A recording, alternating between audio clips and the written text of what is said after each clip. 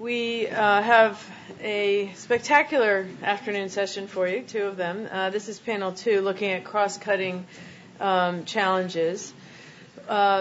This day is really to look at how can we come up with some ideas to make conflict prevention more effective. And I think there has been a broadly great progress in the last 20 years on the concept of it. You have the responsibility to protect conflict. You have administrations thinking about this, but that hasn't necessarily translated into actions. And I often look at conflict prevention as a circle. You know, what can you do leading up to the conflict itself to prevent it? And then in a post-conflict situation, it's almost the same identity. So we're now in a post-conflict situation in Iraq, and what positions do we need to make sure that that doesn't return to conflict? We're in the middle of one in Afghanistan.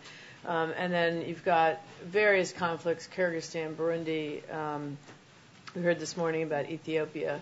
And today we're going to sort of look at the trends and forecasts indicating how can you tell when something's at risk of an outbreak, talking a little bit about some specific countries illustrating these challenges, and what conflict preventive strategies can best address these challenges, and hopefully get to the stage where we talk about what steps we'd like to see the Obama administration take in order to reduce the risk of conflict ahead of us.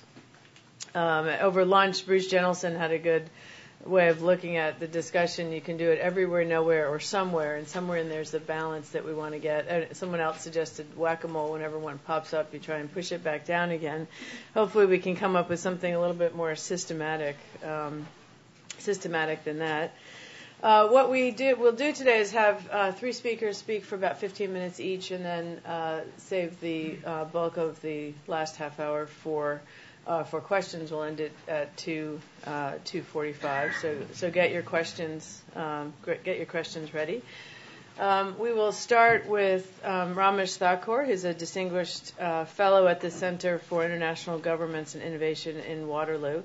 He's the author of over a dozen books, a former senior vice rector at the UN University, and a former professor and head of Peace Research Center in Australia at the University of Australia and University in Canberra, as well as at a university in New Zealand. And most perhaps appropriately for this discussion, he was on the panel that came up with the responsibility to protect doctrine. So he comes as an author, a thinker, and a practitioner.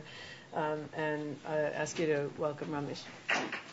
Thanks, Nancy. It's a pleasure to be here. And I noticed over lunch that Abby Williams and I had an identical selection even for our lunch. You can see how the UN system clones you into groupthink and group eat as well. Let me begin with an observation that departs from the instructions to us from the organizers, in the sense that peace can be built at any point between dormancy, imminence, onset, and even abatement of crises. In other words, at a fundamental level, conflict prevention turns into or morphs into peace building. And the distinction between them is artificial. 90%, if not more, of conflicts that will arise based on existing tensions and disputes. And therefore, the single best measure of conflict prevention is actually conflict resolution. If we could resolve the conflicts today, we prevent them intensifying in the future. To the extent that, as I said, more than 90% are existing things.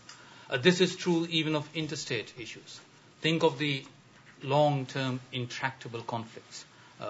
Korea, Taiwan, China, India, Pakistan, Cyprus, the interlocking conflicts in the Middle East that were mentioned in the earlier session, the Caucasus, etc. It's also true of internal and transnational armed conflicts. For example, if you think of the whole debate over addressing root causes as a tool of conflict prevention, addressing root causes means conflict resolution. And therefore, that distinction, in a sense, I think, is artificial. And the emphasis that we've been asked to give to primary conflict prevention is somewhat arbitrary. That said, I will follow it since I do follow orders. It's another training of the UN system. I'm going to use as my organizing framework something that Tom Weiss and I developed for our recently completed book on global governance as part of the UN Intellectual History Project series. And that is approach it through 5 gaps, and we measure progress in governance by the extent to which these gaps are being filled or have been filled. First, knowledge gap. Now, on the one hand, very few conflicts catch us really by surprise. Most we know are, the indicators are there through a mix of different sources. We are aware of them. Similarly, at one level, you could say that most of what we need to know about conflict prevention already exists in the literature. The Carnegie Commission report, the Secretary General's own report following that. More recently, Ban Ki-moon's report on implementing R2P. Ed Luck, if he's still in the audience, which he had to write. And therefore, there's not much more really that we need to do by way of adding to our knowledge base before we move into action. On the other hand, as with any other part of social science, we are never going to have perfect knowledge about the full plurality and range of issues involved. Knowledge gaps, both in the sense of the empirical facts and in terms of the theoretical advancements that relates cause and effect, and also not just causes but potential remedies as well. So the plurality of possible causes and remedies, plus the multiplicity of tools, raises questions in conflict prevention of conflict-sensitive indicators to identify systematically countries or areas at short and long-term risks, the existing local, national, regional, and international capacities for conflict prevention, the best-placed actors to engage in conflict prevention, and the best mix of strategies bearing in mind the different stages and contexts involved. And we need to build on this knowledge base as we go along. Second, normative gaps. We haven't really moved from a culture of reaction to a culture of prevention as the norm for international action in dealing with conflicts. We've talked about it. It exists there at the rhetorical level, but we haven't really internalized that as a norm. Another normative change at the same time that is helpful, and certainly we helped it along in our commission in our R2P commission, is the softening of sovereignty and the non-intervention norm. So that today, when bad things happen like Rwanda, the international reaction is, how did we let that happen?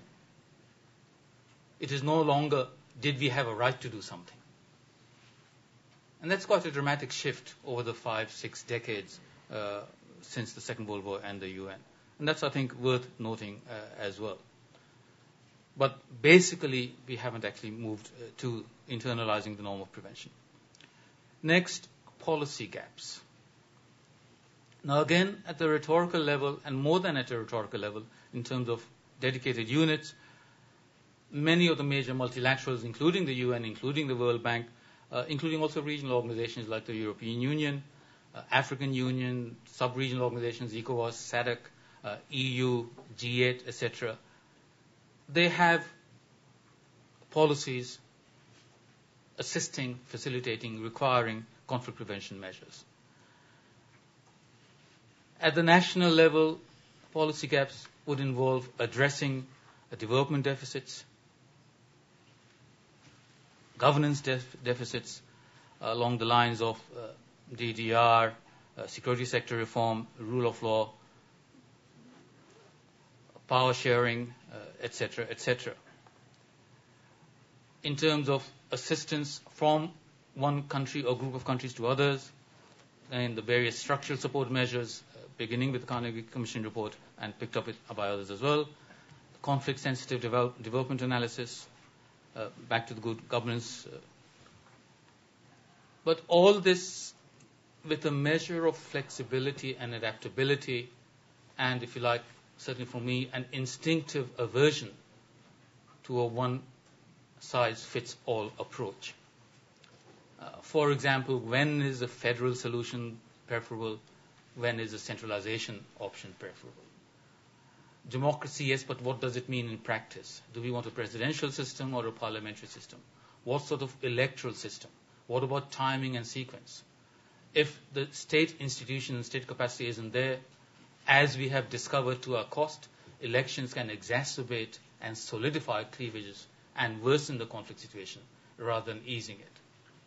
We know from a lot of literature now that one of the most difficult and tense times is transition from authoritarian to democratic systems. So we need to be careful of that.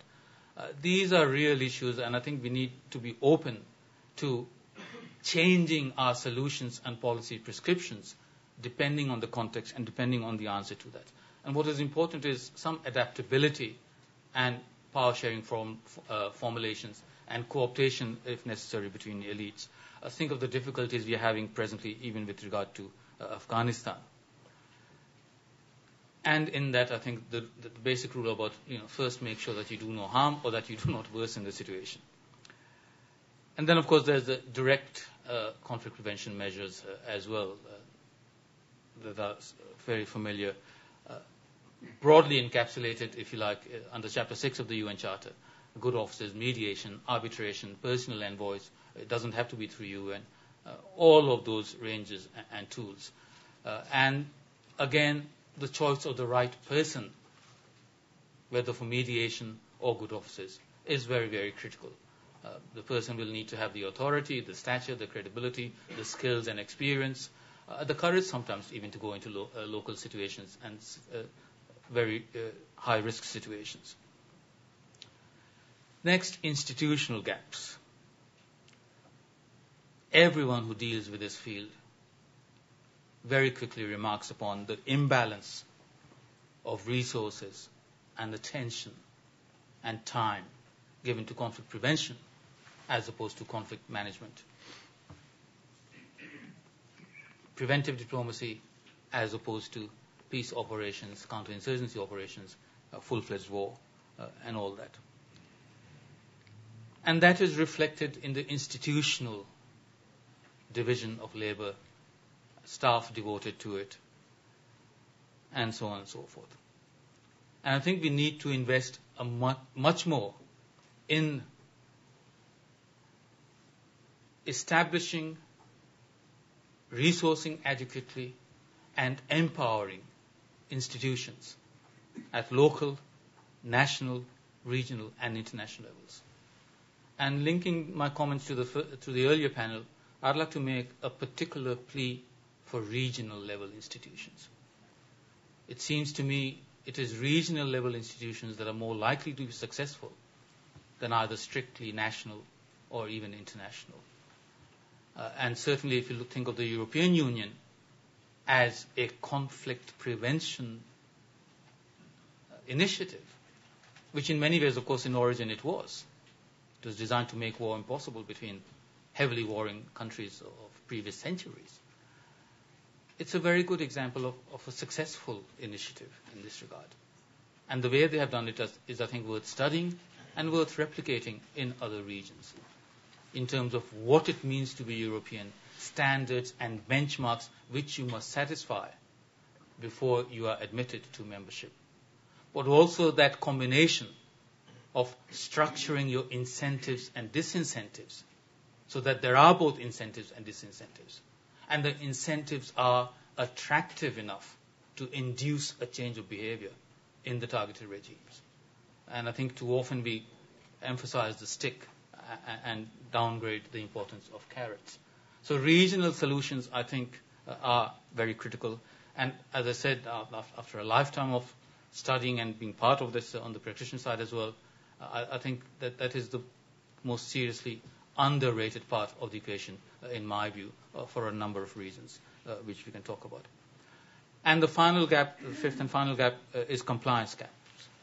Compliance in terms of resources and the institutions for monitoring and enforcement, compliance in terms of enforcement as well. And here again we see a sort of ambivalence in the various configurations that we have for addressing this, in the architecture of governance for conflict prevention. We've got Chapter 6 of the UN Charter on the soft side of engagement and intervention, and we've got Chapter 7 as we move from the soft side to the hard side, from inducement and consent-based activities to coercion with increasingly tough measures. On the soft side, the difficulty is the political sensitivities of the target countries or regimes concerned, and their hesitation in accepting international engagement and involvement, and arguments cast in terms of interference in internal affairs, encroachments on sovereignty, and so on and so forth.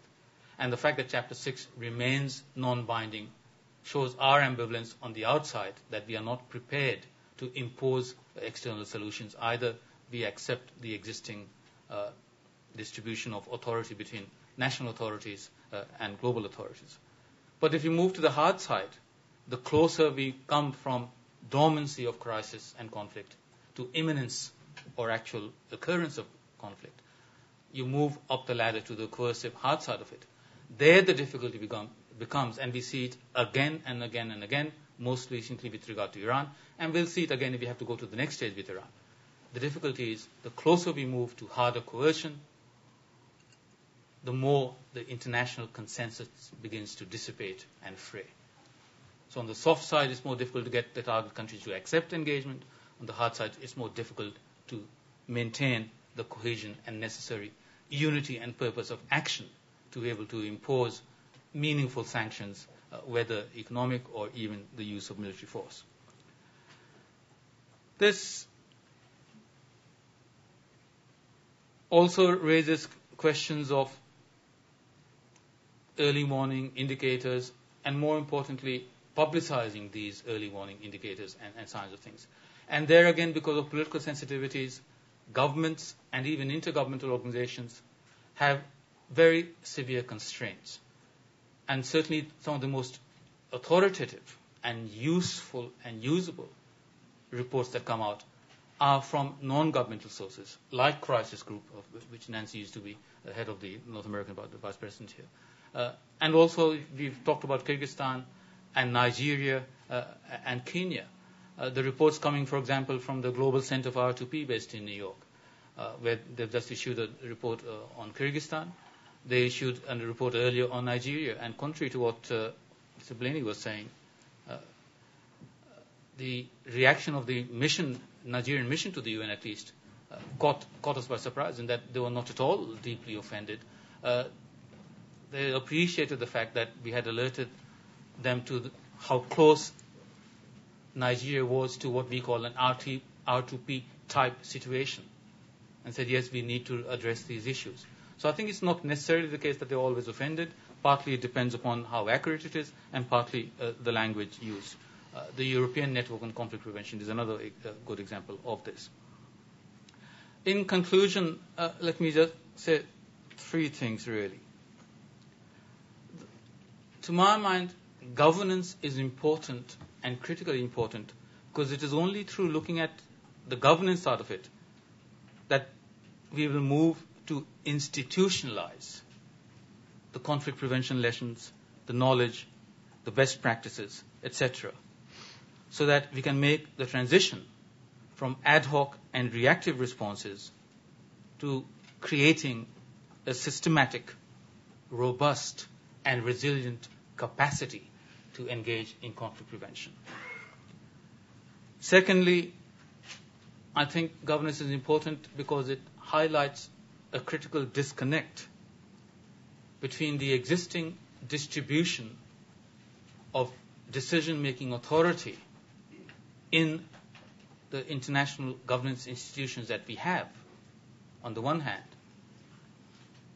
and the transition in economic, political, and military power in the real world, on the other hand. The example was mentioned in the earlier session, both by Ambassador Yates and then I think by Peter Hakem, about Brazil and Turkey's initiative with regard to Iran. And the existing P5 simply brushed that aside. Well, the fact of the matter is the power distribution is changing substantially. And countries like China and India are not going to accept norms and rule interpretation and adjudication and enforcement by others. They are going to demand a say in writing the rules, in formulating the norms, and then in deciding who are the ones breaking these and what is to be done about it. And if that is not conceded to them, we will be in for some considerable stress and volatility. So there's going to have to be a genuine give and take. The ability to impose our agenda, our values, our rules is fading and is unlikely to be recovered, I suspect, in my lifetime. This, by the way, is a historical norm. It's the past 2 centuries in the broad sweep of history that will count as a deviation. China and India have traditionally been major players in world affairs and in regional affairs. So we need to get used to genuine joint collective decision making. And the final problem is that the evolution of multilateral institutions and regimes lags well behind the emergence of collective action problems that require multilateral solutions.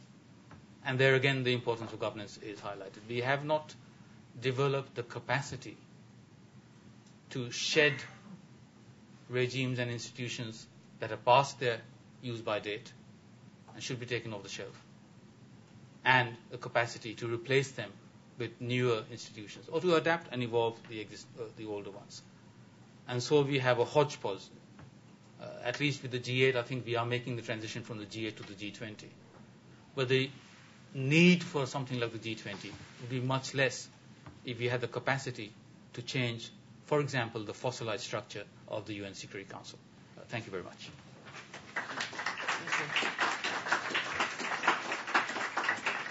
Thank you very much, Ramesh.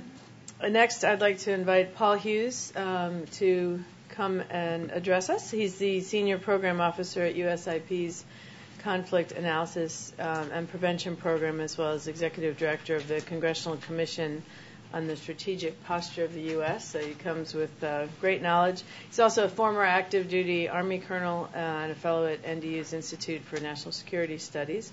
He has direct experience in conflict prevention, having served in Iraq for the CPA as well as the Office of Reconstruction and Humanitarian Assistance. We first met 15 years ago, I guess, when he was working as the Deputy Director for the Office of Humanitarian Assistance and the lovely issue of landmines. So we haven't solved that one yet either. So Paul Hughes. Thank you. I could not have asked for a better segue than what I just heard Ramesh say about the fossilization of international institutions. On the topic of nonproliferation and the prevention of conflict, a paradox exists where you try to push nonproliferation too hard, you may actually go someplace where you don't want to go. We all recognize that the Nonproliferation Treaty serves as the foundation for the world's efforts to halt the spread of nuclear weapons and its associated technology. But despite the best efforts to update it and implement it, I fear it lacks the flexibility to remain pertinent to today, as we just heard about the issues of power distribution and being relevant to the changing world. I think that there are 3 questions that are relevant to the inquiry of nonproliferation and the prevention of armed conflict. The first one is, do the NPT standards remain relevant to the realities of today's world? The second is, how important is it that the spread of nuclear weapons technology be controlled or halted? And the final question is, what price is the international community or any nuclear power willing to pay to prevent the proliferation of nuclear weapons? And I'm going to step through these three questions. The first one, do the NPT standards remain relevant to the realities of today's world? Focus on the three pillars of the NPT, the one for nonproliferation, the one for disarmament, and the one for the peaceful use of nuclear energy. Regarding the first pillar, nonproliferation, this remains key as the principal element in preventing our nightmare, the United States nightmare, of a terrorist group's attack on the U.S. with a nuclear device. Many believe that preventing this attack would require total cooperation among all states to ensure the control of technology and nuclear weapons. And in that pursuit, two significant programs have been undertaken in the last 10, 15 years outside of the NPT, I might add, to control the spread of nuclear weapons and technology. The first one is the Global Initiative to Combat Nuclear Terrorism. And of the 192 states in the world, only 81 have signed up to that. The second one is the Proliferation Security Initiative. Only 95 states have signed up to that. Additionally, the NPT has very strict language in defining who is a nuclear weapon state and who is a non-nuclear weapon state. And it does not provide for the flexibility of changes in the world's situation. So consequently, it assumes that if you were a non-nuclear state when the NPT went into effect, you were always going to remain a non-nuclear state in terms of weapons. Now, some have argued that no nuclear state, declared or not, would risk giving away part of its nuclear arsenal or technology to groups or states that cannot be controlled. But is that accurate? We know that the People's Republic of China provided Pakistan necessary information and technology to pursue their own weapons program. And some have suggested that the United States itself provided similar support to Israel's program.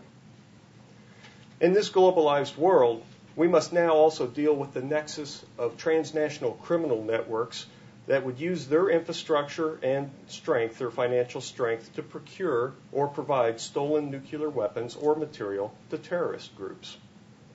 And as of today, it's not clear that non-proliferation initiatives have really decreased the chances of violent conflict. It is true there has never been a major war between nuclear-armed states, though low-level violence and proxy wars have existed. For example, during the Cold War, there were a lot of proxy wars. There was also a conflict between two nuclear-armed states, Russia and the People's Republic of China, who clashed over the Ussuri River boundary in 1969, but they did not escalate to the use of nuclear weapons. With regards to the post-Cold War, some would argue that the 1999 Kargil conflict in South Asia between India and Pakistan is another example where two nuclear-armed powers knew the limits of what they could go to, and they were able to successfully keep their violence in the conventional realm. Others have argued that this was just sheer luck, and that you have no control truly over a situation, a conflict situation, when nuclear powers are involved. The second pillar, disarmament, is also essential to our goals as a government, as the United States. And that's been demonstrated recently in the New START Treaty. But it's not certain that this progress will reduce the likelihood of conflict between an undeclared nuclear state and the rest of the world, or between declared nuclear states for whatever their purpose might be. But in my mind, it is clear that a world that has reached nuclear zero, whenever that will occur, would remove that threat of nuclear attacks. Now, with regards to the NPT's last pillar on the peaceful use of nuclear energy, that unfortunately has provided the cover for every undeclared nuclear power that's aspiring to become a nuclear power. Every power, I should say, that's aspiring to develop its own nuclear capability. And that family includes North Korea, whom we heard about earlier today, Israel, India, Pakistan, and perhaps Iran. The major issue involved is the enrichment capability and the mastery of the fuel cycle. How does the international community prevent the dissemination of that capability and control it? Because once a state has reached the ability to enrich uranium, it can continue to do so in easier steps until it produces what's necessary for a nuclear weapon. In my view, and I think the world's view, the countries that are seeking control of a fuel cycle have to open it up to international scrutiny and have to be absolutely transparent. And trust is vital to making that work. And if a country fails to follow through on that transparency just one time, the world justifiably can question the motives of that country. Now, to my last question, my second question, how important is it that the spread of nuclear weapons or nuclear technology be controlled or halted?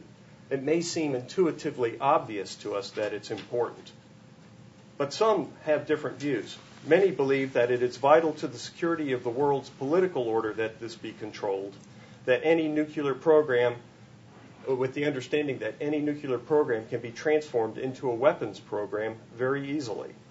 We also have to deal with the issue of nihilistic terrorist groups. Not all terror groups seek to destroy themselves along with their targets, contrary to what most people think.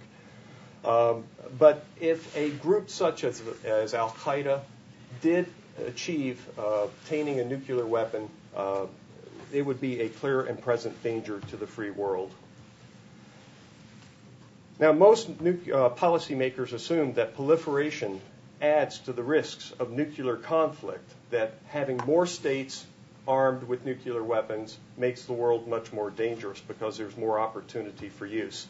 There have been some who have argued exactly the opposite, such as Ken Waltz at UC Berkeley and John Mearsheimer of the University of Chicago. But finally, the last question, what price is the international community or any nuclear power willing to pay to prevent the proliferation of nuclear weapons? It's a tough question. We all recognize that coercive diplomacy has its limits. And the international community has the option of accepting that states will develop their own nuclear weapons programs or the capability to produce a nuclear weapon. They may not actually produce the weapon itself. They may just have the capability. And this leads to some interesting questions. What would that mean for the future of the NPT? Would it become irrelevant to what we seek to do? What options are there, realistic options are there, for rolling back proliferators to make them give up what they have worked to obtain? We have historical examples that have succeeded, but are they relevant to today's world? And are sanctions a useful option in light of what we have learned from Iraq? The use of force to compel a state to not proliferate has many consequences, some of them positive and some of them not. The positive ones obviously include the fact that if you have proliferation under control, it reduces the danger of somebody with bad intentions getting hold of that stuff. But the negative ones also include forcing the proliferating state to strike back, either conventionally or in an asymmetrical manner. The use of force to prevent proliferation has been applied before, and it's always been in the Middle East. The most obvious and serious example is the U.S. invasion of Iraq, which was justified in part by preventing or reversing proliferation. Karl Rove, a close advisor to President George W. Bush, said that he would have opposed the invasion had he had known that there were no weapons of mass destruction in Iraq. Israel has conducted 2 violent attacks intended to prevent or retard proliferation. In June of 1981, they attacked Iraq's Osirak reactor. In September of 2007, they attacked a partially constructed Syrian reactor that was widely assumed to have been built with the assistance of North Korea. In addition, many assume that Israel today would strike Iran to prevent the development of a nuclear weapon if they believed a strike would be successful. Note that they would strike if they wanted to prevent the development of a nuclear weapon. They wouldn't wait for Iran to have a nuclear weapon.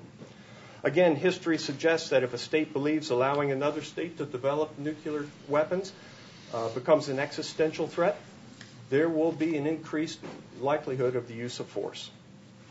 There are few examples of proliferation that would have resulted in an existential threat to a neighboring state.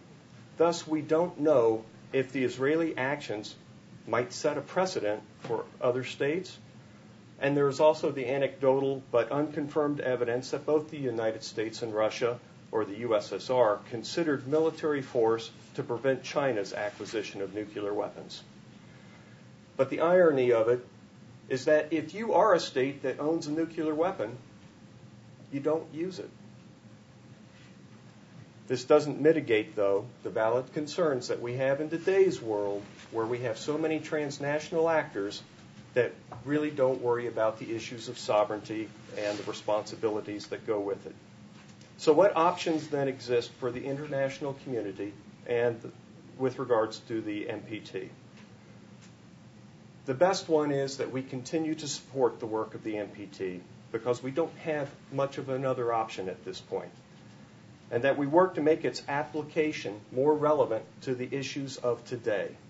The fact that we have a very locked down process that prevents other countries who have acquired nuclear weapons from becoming declared powers is a huge inhibitor, and it keeps those undeclared nuclear powers from being held accountable under Article 6 of the NPT. From the perspective of the United States, the best options are probably to continue our robust non-proliferation effort through multilateral organizations, such as the United Nations, select powers that come together, such as the Six Powers regarding North Korea, the work on non-nuclear weapons, free zones, things of that nature. The United States, I believe, also should take very proactive steps to strengthen the international agency, the International Atomic Energy Agency, through increased political, financial, and technical support. I think that we also need to press on the Conference on Disarmament to free up the objections of Pakistan and move forward on the Fissile Material Cutoff Treaty, and that for the cost of a mere $4 to $5 billion, we can help secure all of the nuclear sites in the world so that they would not lose any of their material.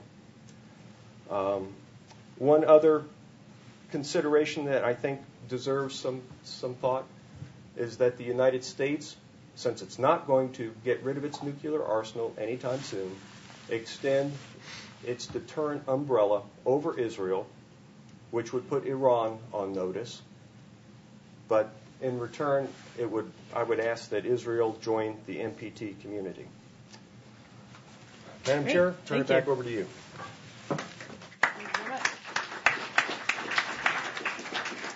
Well, thank you very much, Paul. Now for our last speaker, who will focus on economics, is Clare Lockhart, who runs the Institute for State Effectiveness. She's one of the world's experts on transforming unstable societies, so we're lucky to have her here today. She understands the need to use the state institutions, the market, and civil society to try and prevent and contain conflict. She also has direct experience in conflict situations, served as a UN advisor in Afghanistan, and as a program manager on institutions at the World Bank. She's also an author, including Fixing Failed States, a framework for rebuilding a fractured world. She advises civil and military leaders on global security and economic issues, is a member of the bar in England and Wales. What happened to Scotland? Seceded. But you won't be surprised that she's ranked 20 out of the top 100 global thinkers in 2009. So we're lucky to have her, and please join me in welcoming Clare Lockhart.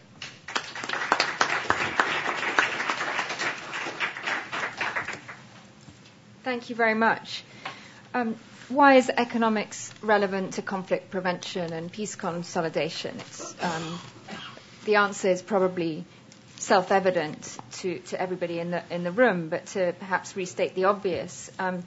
When asked by the government of Norway recently to interview leaders in the peace building and conflict prevention community, my colleagues and I asked them what their biggest regret was. And without exception, all of them included in their answer that they forgot about economics. And they said as a consequence of this, in their work, whether it was in conflict prevention or in peace consolidation and peace building, they said the consequences of this were that it wasn't possible to provide the necessary jobs for the youth of the country, particularly young men, but more broadly the youth. It was unable for the state to have the revenues required to resource and underwrite the costs of security, infrastructure, and social services within the country. And instead, because of the lack of focus on building of illicit economy, instead it created the space and intensified the criminal networks and the criminal economy. And instead, they got criminal mafias that then poisoned the politics. So I think in words of leaders in the peace building, in the diplomatic community, that's well established. But it's well established in the academic literature, which I won't review now, and is well known to the USIP community, that there is a clear connection between poverty and lack of economic growth and conflict. Now, there's a wide debate on the nature of the causes and the nature of the solutions.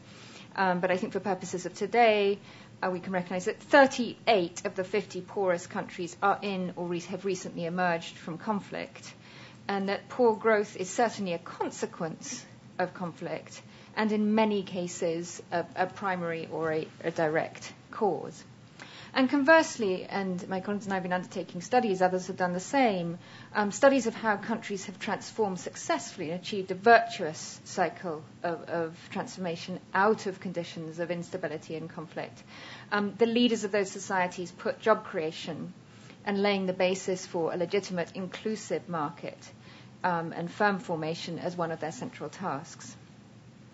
As we were very lucky to hear this morning, Mary Yates referred to the bold vision of our forefathers who laid the basis for the Bretton Woods institutions in the UN after World War II, and that these wise men and women created a vision that combated poverty and exclusion, laid the basis for prosperity in much of the world. But we're still faced with a situation today where 40 to 60 countries, depending on which set of indicators and which index you use, are suffering from instability, and most of those countries deeply racked by poverty. My colleagues and I, as I said in the introduction, look at the balance of state, market, and civil society institutions for the 21st century. And economic development is inextricably linked to the balance and the intersection between the three. And there's been clear recognition in the discussions today that we haven't, at the moment, got the right tools for addressing the problem. Or we may have the right tools, but we're not using them. That we have international institutions which have enormous value. If we wanted to recreate them today, we probably couldn't arrive at the consensus to build them. But they haven't. They're, in the words of Mary Yates, they're sagging, and they haven't caught up with the context. Why isn't the agenda of economic development as good as it could be today? Perhaps because our approach falls into one of three traps. The first was that most associated with the Washington Consensus in its most pure dogmatic form, which enables simplification, but an assumption that if we get the state out of the way, the market will flourish by itself. And we know this doesn't happen. We know this doesn't happen particularly in the most poor and insecure places. We need much more a sense of a balance between state and market. And related to this, it's morphed into sort of abstract notions that we need an enabling environment for the market, but it'll take care of itself. Perhaps a second argument we come across is that in the poorest societies, we need a purely humanitarian agenda, and of course that's important and can be fundamental, but that our economics can wait till later.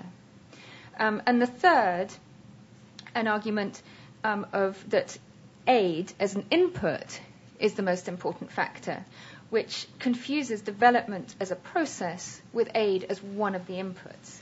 And perhaps a model which overemphasizes the competence and potential of UN agencies and NGOs, which is a top-down approach which crowds out the market, particularly for domestic firms, and even if they play lip service to economic growth, doesn't create the conditions.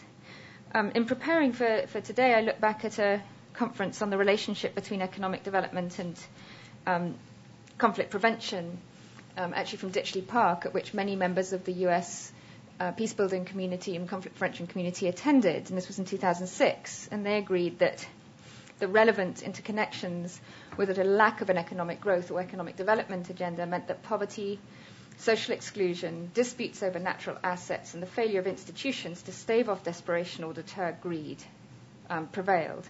I think today we'd probably add another component, and that's particularly the component of growing young populations in the poorest countries in the world.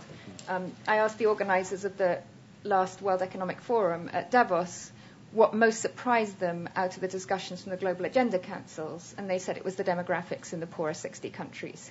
That over and over again we're hearing statistics, and I'm very interested to learn if anyone's got better statistics than this, but what we're hearing is again and again is figures of around 60% of the populations in the poorest countries under the age of 20 or 25, so growing young populations. I'll touch then on two components. One is criminal economies as an institution, and the second, what components of an economy are related to a conflict prevention agenda. We know that where conflict is prevalent, that criminal economies exist, and I think what can be helpful to see criminal economies as an institution. We have criminal economies, we have illegal economies, and we have informal economies. And many of you will know the work of Hernando de Soto, but making the distinction. Informal economies are not necessarily criminal ones. But it helps to understand the distinctiveness of a war economy and its role in causing and perpetuating conflict. And I don't think in the work on peacebuilding that enough attention is played in analysis or in intelligence into understanding those criminal networks and how they interact with the state, with the market, and with society. So as a domain of study, clear need for analytic tools for mapping and understanding both legal and illegal economic interests and flows. Then why is an agenda of inclusive development and economic growth important? Simply put, it provides opportunities, jobs for young men. It creates broad-based economic stakes in the system. Critically, it provides a revenue base, and Dr. Ghani and I in our book said if we had to reduce a measure of state effectiveness to one measure, it would be revenue. The sound economic and public financial management provides the basis for public policy and even-handed allocation of resources. And then the regional economy, providing opportunities for integration and win-win. So in sum, there seems to be an emerging consensus that we need a new approach to development in the 21st century, one that builds upon the existing global organizations and existing practices, but puts at the forefront a broad-based agenda for economic growth premised on economic justice or economic fairness, and an agenda that puts people at the center of it, recognizing human agency and the importance of stakeholder groups and the business community within society as a potential agent of change. I'm going to touch now on what we've learned from what doesn't work and where we can gain hope from what does work before turning to the how-to. My colleagues and I, upon leaving Afghanistan in 2005, wanted to understand why the aid complex hadn't worked in Afghanistan, and whether this was a unique problem to Afghanistan, and whether it was generalized. And our first task was to go to places like southern Sudan and Nepal, look at Liberia and Haiti. And we found that there was a common pattern of where the aid complex was failing us. Parallel institutions, lack of accountability, multiple chains of contracting, meaning that rather than serving citizens, empowering citizens, domestic firm creation, in many cases they were being marginalized. But we also went to look at examples of successful transitions, and I think it's really important to bear in mind that over the last 2 or 3 decades there have been a number of societies that have successfully made transitions from poverty and instability to a track of successful development in a virtuous circle. And in each of these, the leaders of the societies created a virtuous circle of using public finance and public management to create an agenda of creating market institutions and laying the basis for a legitimate economy. And previous speakers have alluded to the European Union as one example of where a common market and market institutions were created, a project of peace building that put economics at the center, both in its early phases and in the more recent accession process. And particularly there, the use of structural funds that created the ability to attack the problems of social exclusion through interregional allocations of funding and job creation opportunities. Drawing on these successful examples and looking at the components that drove that success, I think gives us an agenda for a way forward. And Dr. Ghani and I proposed a set of what are the 12 functions that the state must perform in the modern world, and this is not meant to be a cookie-cutter approach, but at the start of a dialogue. Many of these relate to the functions of the state, which could be perhaps norms and standards of a concept of responsible sovereignty. Many of these relate to the functions that are necessary for an agenda of market building to lay the basis for a legitimate economy. And I'll touch briefly on each of those. The first is getting the rules of the game right for the balance of the state and the market, so the regulation of the market.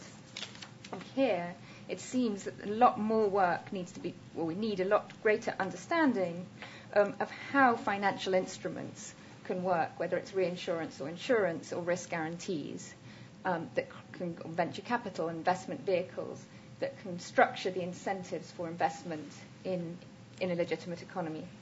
The second, the management of the assets of the state. And particularly we see here the failure to manage mineral resources in many countries, and it's a major driver of conflict. So conversely then, what are the best practices? President Karzai, who was here a few weeks ago, interviewed by Ambassador Taylor, for example, has pledged to the platinum standard of minerals licensing for Afghanistan. But he is asking the question, what are those standards? How positively would one create the mineral regime? Do we have the information? Do we have the tools to advise somebody like him? And the assets of the state, not just the mineral assets, but more broadly the natural assets, the forests, the water, and so on. Third, the sound management of public finances. We talk a lot about corruption, and we see corruption as a major problem and a driver of conflict. But how do you turn that around? What does an accountability system look like across the different dimensions of accountability, revenue, procurement, budgeting, accounting, and auditing? And what are the best practices in ensuring that those resources are implemented and accrue benefits to the population in an even-handed way? There's investment in human capital. What would be an education agenda in many of the countries we're talking about that links to the requirements of the job market? And here I think we have to ask difficult questions about the relevance and the appropriateness of the Millennium Development Goals as a framework for some of the poorest countries, particularly as we're coming up to the end of the term of the Millennium Development Goals. They've achieved an enormous amount, but do we need to look again and refine what those goals are and how they're applied? Particularly here, the goal of primary education, universal primary education, a valuable goal, but have we missed out the need to look at secondary education and vocational training and equipping citizenries to the needs of managing civil services, generating an entrepreneurial class and citizenship for the 21st century? And then finally, provision of infrastructure services, and not just road and rail and sanitation transportation, but critically the communications infrastructure that enables societies to join the process of globalization. And lastly, the provision of rule of law. So I think these components are the standards and the tasks that are required internal to a society. In closing, I'd also like to mention two other dimensions. One is the question of regional economics and regional integration. And again today, it's been mentioned the importance of regional organizations as well as global or international organizations. And we have a lot to learn, in our view, about how regional economic cooperation could act as a basis for building peace and security. One of the foremost examples, of course, the use of coal and steel, an economic cooperation of coal and steel, after the devastation of World War II, in laying the basis and creating incentives for political and security cooperation in Europe. Other examples from around the world, the Mekong Delta, work on the Nile and water sharing agreements, and many examples from around the world. If we look today at the current conflict in Afghanistan and Pakistan, one could ask, what's the coal and steel of Afghanistan and its region? And it would clearly be cooperation on trade and transportation. But is there sufficient attention, is there sufficient analysis to how such an agenda would be implemented in practice? And as an observation, perhaps too much work on peace, conflict and development takes place with the assumption of the country as a unit rather than looking at the country in its regional context and opportunities for cooperation. And finally, then, the global dimension. We hear again and again when we listen to leaders how the fast-paced nature of the world with information communications is changing the pressures and changing the way they do business. So do we have a sufficient understanding of how globalization is playing and changing the task before us? Finally, it's a lot of talk today and necessarily on do we have the right international institutions and what agenda do we need? And I think we can either have a brave new vision or a gradualist approach that looks at how we need to update and retool organizations like the World Bank, the regional, particularly the multilateral development banks and the IMF, and regional organizations, but also recognizing the value of a vibrant civil society. In the 50s, there were a handful of international NGOs registered at the UN. Now there are thousands. So how do we take an approach that recognizes the value of civil society in this process, as well as the market and the state? Thank you. Thank you.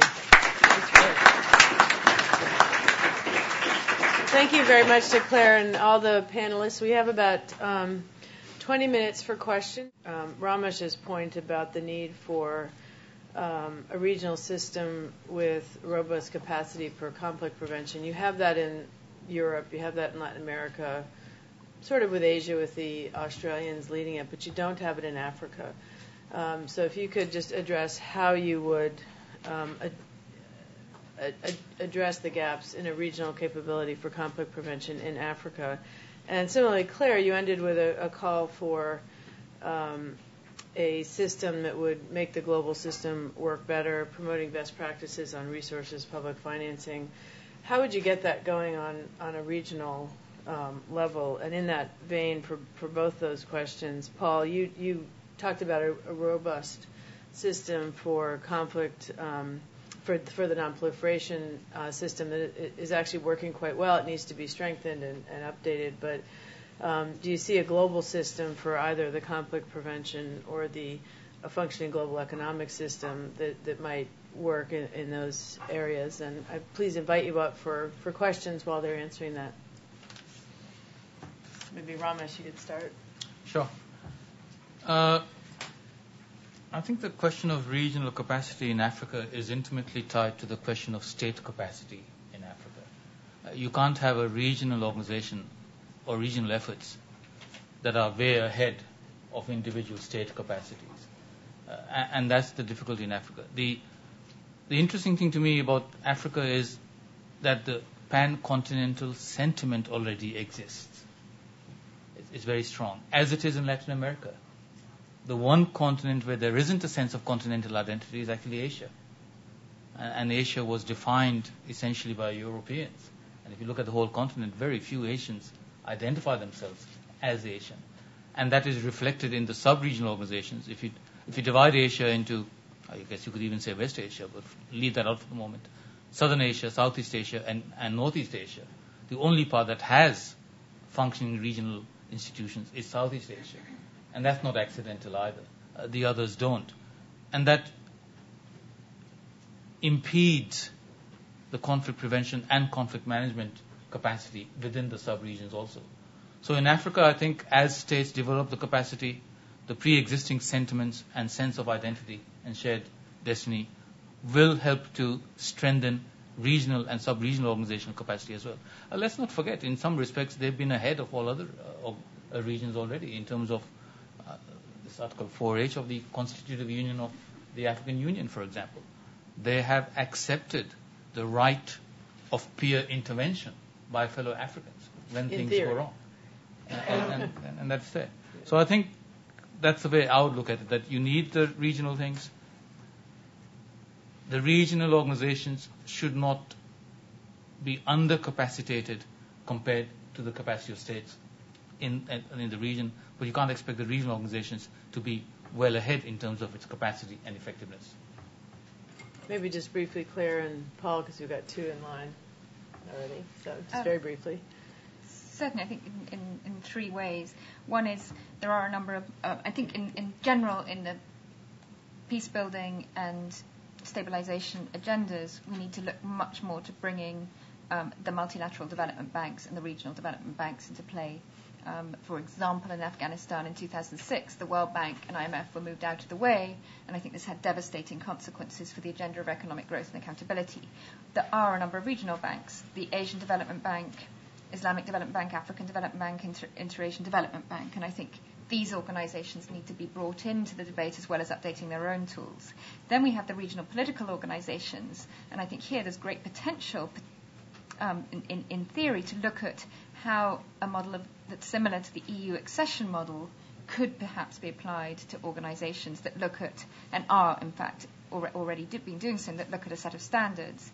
I think the third component is whether it's the economic organizations or the political organizations, how do they change their practices and their tools to create platforms for multi-stakeholder dialogues that bring, at the regional level and at the national and local levels, civil society actors and market actors essentially into play. And I'll end just briefly with an anecdote. When my colleagues and I were recently in Nepal, and after 3 sets of dialogues, the business community came and said, we'd like to tell you something. They said, because we've been working together, we've now decided that we no longer want to be kings in a sea of mud. We want to be burghers in a rising sea of prosperity, so we're going to commit to an agenda of job creation.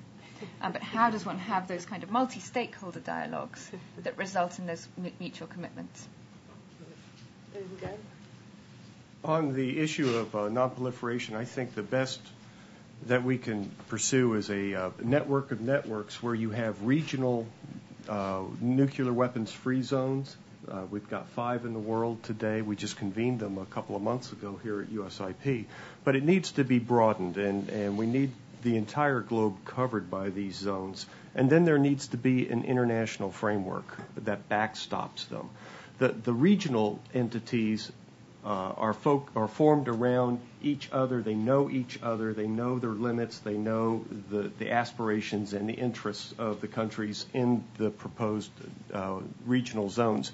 But the international zone, the international framework, would backstop them by providing expertise and resources. For example, the World Fuel Bank could provide the fuel for the reactors that so many countries around the world want to have for energy purposes. It can provide the oversight through the IAEA. And God forbid if there were an incident, a nuclear incident somewhere, it would take the world responding in the form of a consequence management response. So you need a network of networks here. Okay. David Hamburg has the first question. That's a very interesting observation. It's related to what I want to ask you about. During the Cold War, we relied to a very heavy extent on the rationality of the actors.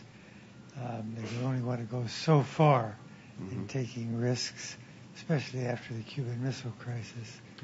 Yeah. Now, it may be a different situation now. President Eisenhower was once asked, what are the Soviet leaders like anyway? And he said, well, they're unpleasant and they're difficult to deal with, but they're not early Christian martyrs. Now, from Iran, we're hearing some doctrine of martyrdom. I don't know how seriously to take it, and it's, I think, inherently speculative. But if you have total control a nuclear weapons state, let's say as Hitler would have had in the case of nuclear weapons, and you believe that paradise will somehow come to you in the event of a nuclear attack, even if it's a retaliatory attack, how seriously should we take that threat? Is that an existing reality?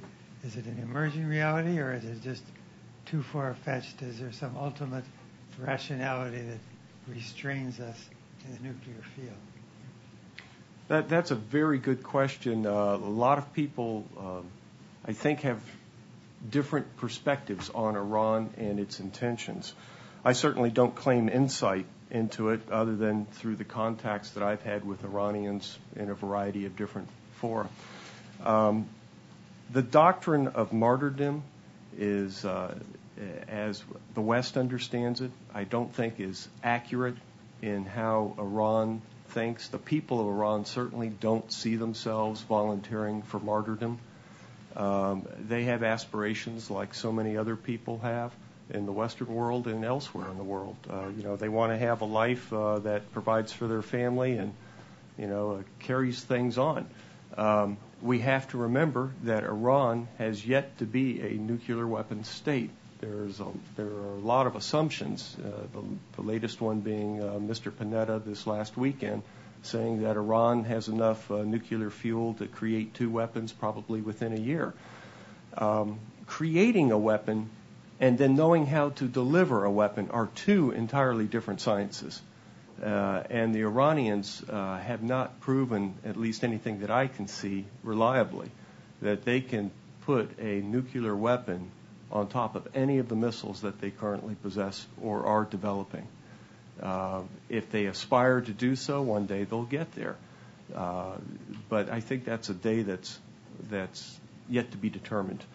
I don't think that the Iranians, though, are pursuing a world of martyrdom. I mean, there are a lot of other ways they can go other than through a nuclear attack on some other state in the world. But if someone is going to pursue a nihilistic agenda, the best thing that we can do is prevent them from getting hold of the nuclear technology and the nuclear know-how to produce a weapon, a nuclear weapon. In that regard, the multilateral efforts that the United States has been participating in with the P5 and the Germans, I think, are our only option right now. And as much as I hate to say it, I don't think the military option should be removed from the table, though I find it increasingly doubtful that any military action by anybody, by any coalition, would do anything to stop an Iranian march towards a nuclear capability if that's what they chose to do. I find it interesting as someone who doesn't live in this country, the extent to which Iran is the object of attention on this issue. The country with the fastest growing nuclear arsenal in the world today, the fastest growing, is Pakistan. Yeah.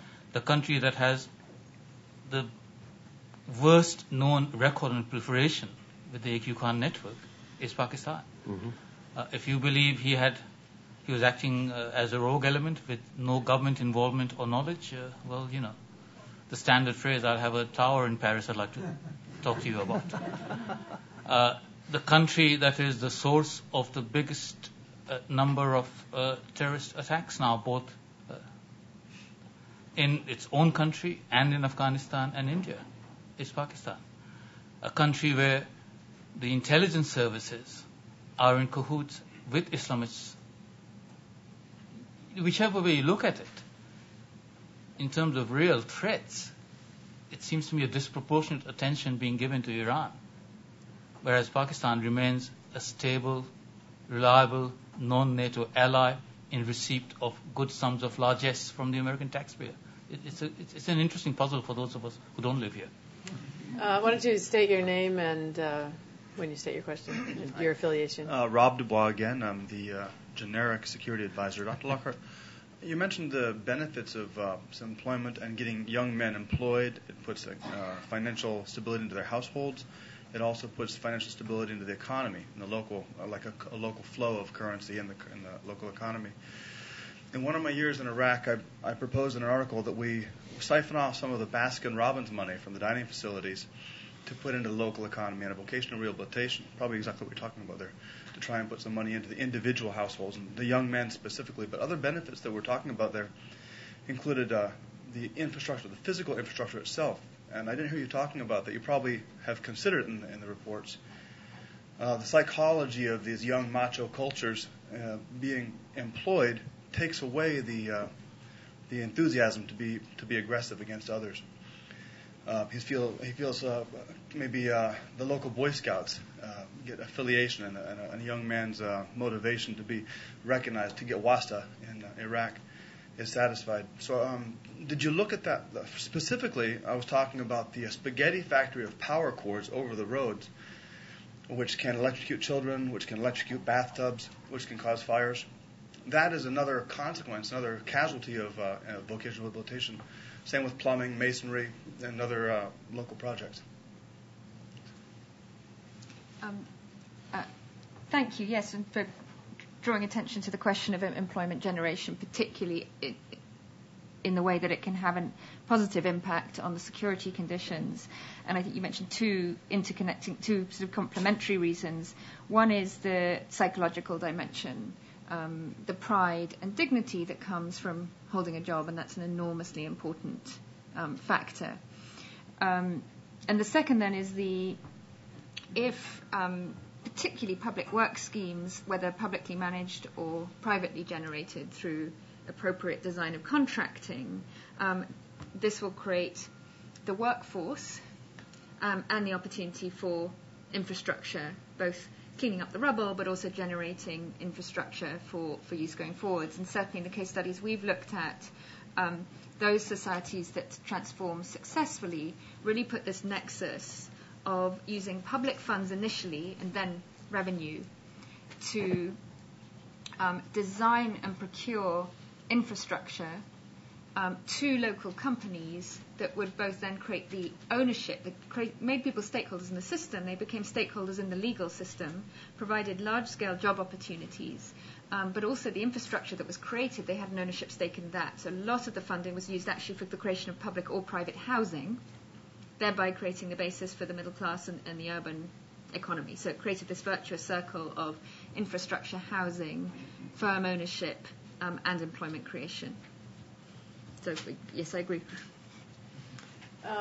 Why don't we take two questions at a time, just so we make sure everyone gets a chance to ask the questions. So just please state your name again. Sure. Thank you very much. My name is Chick Dombach. I'm with the Alliance for Peace Building. And I appreciate this panel, particularly looking at cross-cutting challenges. Those of us working in the peace-building field recognize that most conflict environments are multifaceted, they are complex, and that therefore effective peace-building needs to be multifaceted and complex and bring into play the various elements that can address those multiple issues. Michael Lund just came up behind me, and it just reminds me that 2 years ago, Michael and I were in Kyrgyzstan, looking at the complexity of that conflict environment and recognizing the things that could be done and needed to be done but weren't done, and now we see the results of it. The problem that I see with the Alliance for Peace Building and the people that I talk with is we can recognize the various elements of it and even know who might be able to best deal with it, but there is never a complex, multifaceted, coordinated, collaborative strategy to actually do what we know needs to be done. And my question is, how can that come about? Who could do it? Who can bring the various players together to work together to bring about an effective peace-building strategy that could actually prevent the outbreak of the kind of violence we've seen in Kyrgyzstan? Thank you. Thank you. I'm Allison Giffen from the Stimson Center, and my question is also for Clare Lockhart from before. I was interested in the theme or the narrative that was running through this morning of the importance of strong peace agreements and the risks of buying off or freezing conflict. And while my experience is in southern Sudan, I know this has happened elsewhere, where you look at the large multi-donor trust funds that are set up and run through either the World Bank or UNDP or elsewhere in post-conflict situations, which are supposed to be about addressing root causes and a piece of the peace building and the recovery, but are often actually causes of conflict again. In particular, in countries where the root cause is often a very strong, opaque, unaccountable central government, and these multi-donor trust funds tend to focus on strengthening that central part of the government at the expense of the state and local governments that actually provide security and services, and also at the expense of civil society. So I'm wondering if you have examples of where the balance has been struck better with some of those types of post-conflict development trust funds and that are involved in the peace agreements, or if we're still only at the place of recognizing or barely recognizing the problem but haven't yet got to the solutions. Okay, first to the coordinated strategy question. Any takers? Ideally, it should be the United Nations, but the United Nations performs a miracle every day. At the same time, Americans think it is indifferent to, if not hostile to, the United States, and the rest of the world thinks the United Nations is a tool of the United States. It's a wonderful accomplishment. But for whatever reason, certainly my impression is that since the changeover of Secretary General from Kofi Annan to Ban Ki-moon, and that may be correlation rather than causal, but certainly the United Nations has dropped below the radar, is often considered to be missing in action.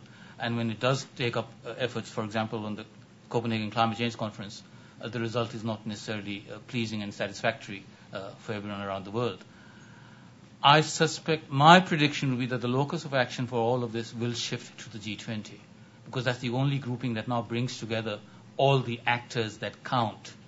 And if it manages to combine the best aspects of the legitimacy because of its greater inclusiveness, but also efficiency because of the informality and small numbers of G8 now expanded to G20, if it can combine the best of the G8 and G20 and the UN system, and then have its decisions validated and ratified by the UN system, rather than agreements reached in the UN system, that is most likely to be the one forum where the big global issues can be done and can act as a steering group. But even that, to be successful, it will have to act on the consult and cultivate model rather than command and control. Because there are many, G20 is not G200, and it will need to have outreach exercises where it genuinely listens and consults to the remaining 180 odd countries of the world instead of just telling them. So if we can combine those things, that's most likely. I agree with the comments that have been made, starting with Ambassador Yates, that in today's world it's impossible to believe we'd be able to recreate these great multilateral institutions. And therefore, short of that, I think that's the most likely existing mechanism that I can see for us to do those things. Claire, do you want to take your...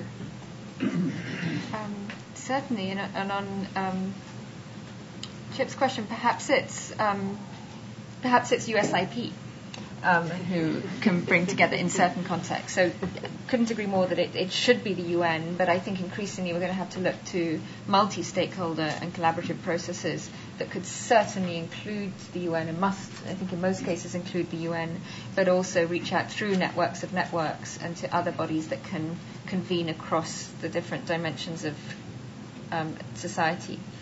On the risk of peace agreements themselves or MDTFs freezing a set of arrangements at a particular moment in time, certainly, and those peace agreements that take the leaders of war factions and ignore an agenda of an increasing inclusion and enfranchisement of different stakeholder groups in society have often or will perhaps almost necessarily fail. The role of MDTFs, multi-donor trust funds, I think it's really a question of design and getting design appropriate to context.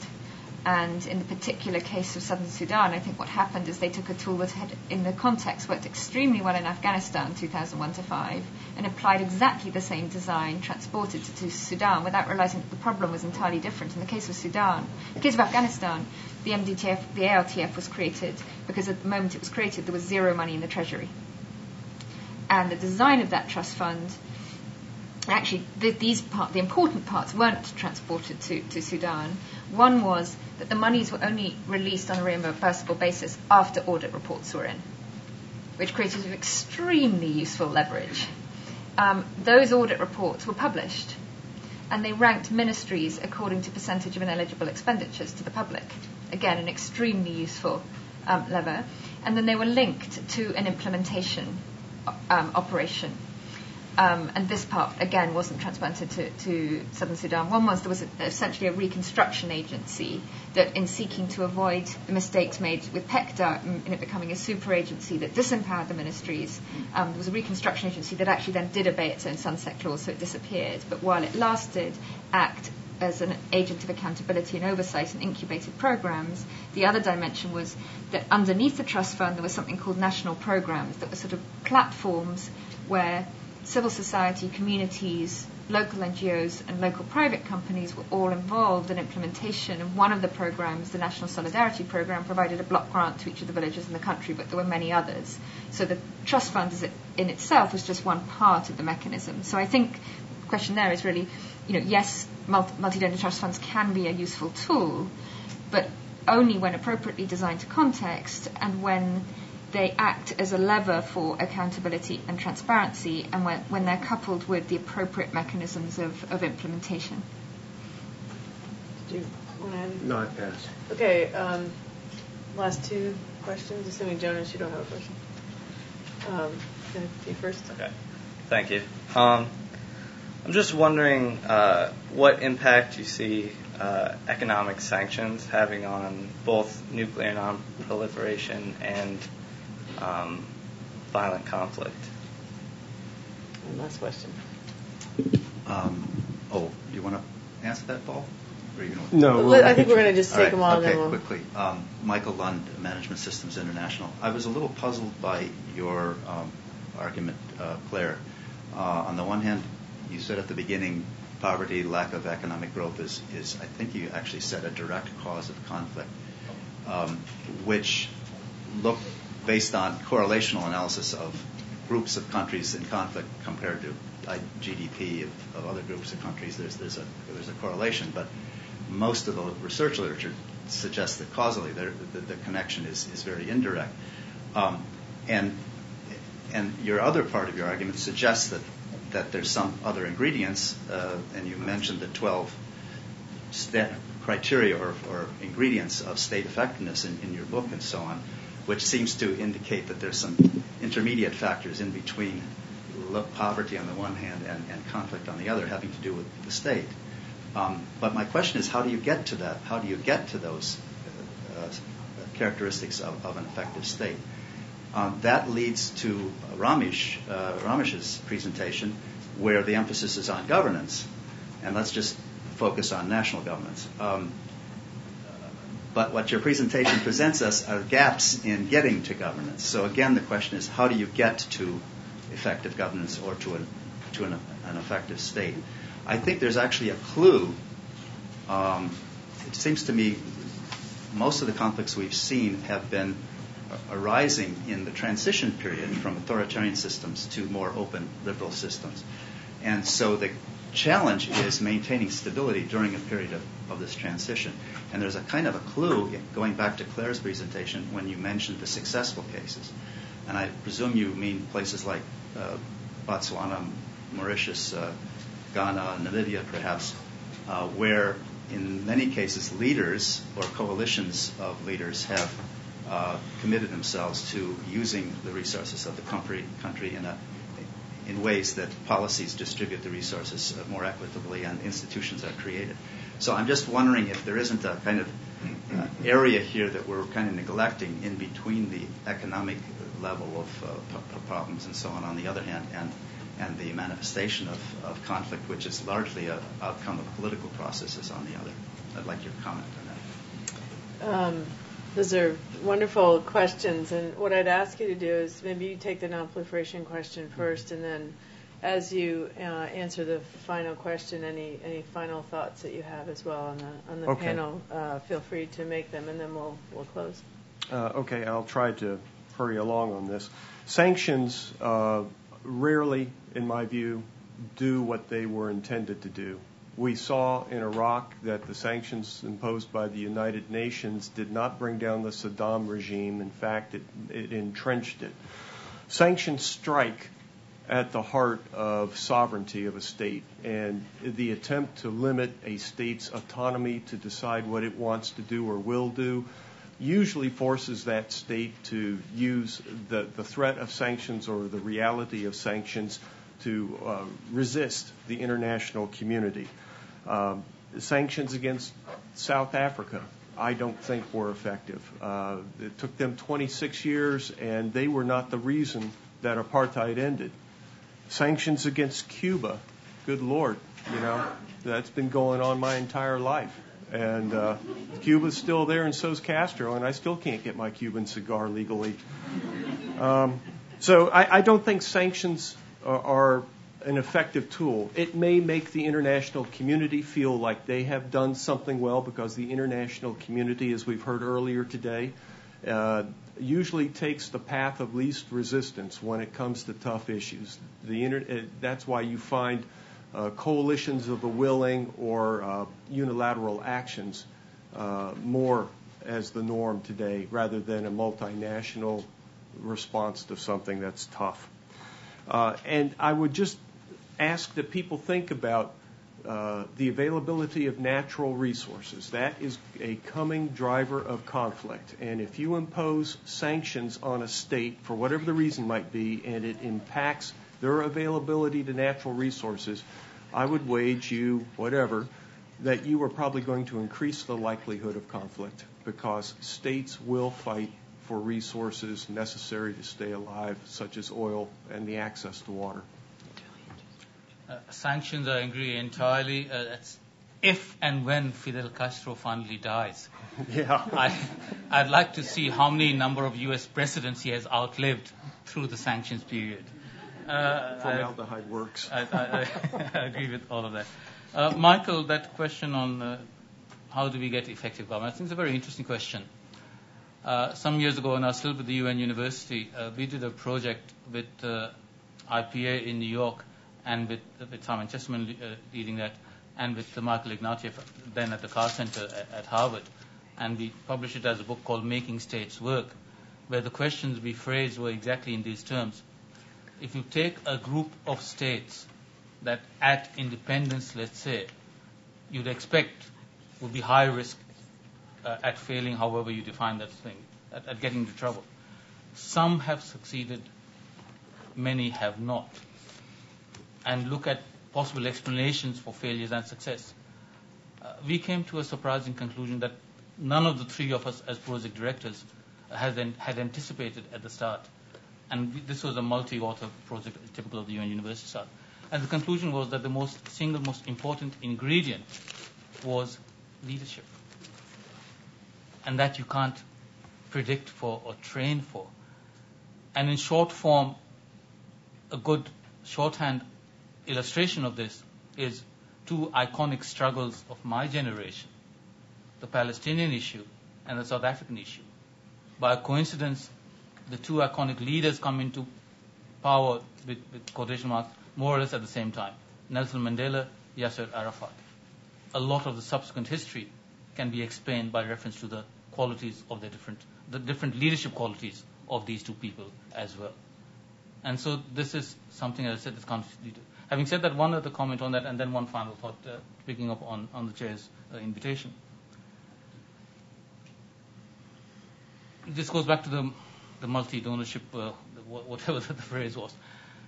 How many instances can anyone in the room think of when there is a clash between donor priorities and interests and local stakeholders saying, no, we want to do this way? How many times do we defer to the local things? We talk about and give lip service to ownership, but we distort their priorities and judgments and impose ours.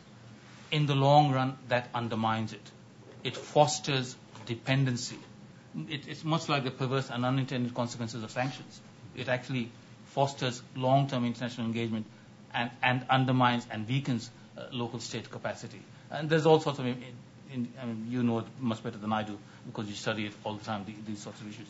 The final thing I wanted to make as a comment, again, this goes back to my comment as being a non-American taking part in this conversation. I think for the United States to exercise effective leadership on a whole range of issues, the government and society, and particularly the intellectual elite, will have to come to terms with something that I'm not sure they have recognized, and that is the importance of double standards and selectivity in the changed international environment. And what I mean by that is, we've always had instances of double standards and selectivity, but it matters a lot more now for two very interesting reasons. One, the rest of the world is infinitely better educated and more widely read today than it used to be decades ago. Two, they now have access to instant, real-time information from a variety of sources, and they read it. And therefore, the rhetoric action gap that translates into double standards and selectivity seriously undermines the credibility and therefore the authority of the United States to take leadership. That is a real problem, and I'm not sure, as I said, that the United States as a society has understood how serious a problem that is today compared to previous decades. Claire, last word. Yes, and very briefly, I think, although the video recording will be evidence of it, I think what I said was that there was recognizing there was a lot of debate in the academic literature that there's certainly an effect and there can be a causal relationship, sometimes indirect and sometimes direct. On the question of how do you get there, I think the first question is to ask whether there is, and that's why I think, what are the standards of statehood? What is responsible sovereignty in the 21st century? We need some agreement on that, on where the end of the road is, and then recognition that the how to get there can be very, very different, that it has to be sequenced but also simultaneous, that it's inherently about people and leadership, and it's about the political process, but these have to be brought into convergence in order to get it right. Okay, well, thank you all. Give them a big hand for a great panel. And I'm told you get a 15-minute break, so we'll reconvene at 3:15. Thank you very much.